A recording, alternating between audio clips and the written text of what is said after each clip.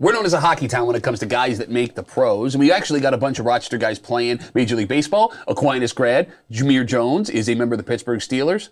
This year is NBA season for Rochester kids. First of all, you got your two headliners we'll get to in a sec, but there could be five guys from Rochester that suit up to play NBA basketball this year. Thomas Bryant signed a contract with the Los Angeles Lakers. Now, I know they're going through their drama, but he could see legitimate time. He signed a really nice contract with the Wizards before he ended up hurting his knee. He gets a chance to start where he was drafted a couple of years ago. But the guy I'll be watching all year, Isaiah Stewart, Beef Stew, is an Aquinas guy. I don't like cheering from a Quaid guy. But if you're one of these people that says, I don't like watching the NBA because it's not as tough as it was in the late 80s and early 90s, well, he's the guy that changed it for you. Oh, by the way, he can step back and hit a three for you as well. And he's on a team that could do legitimate damage, coming together on a young core that he is a major part of. He's coming into his own right now.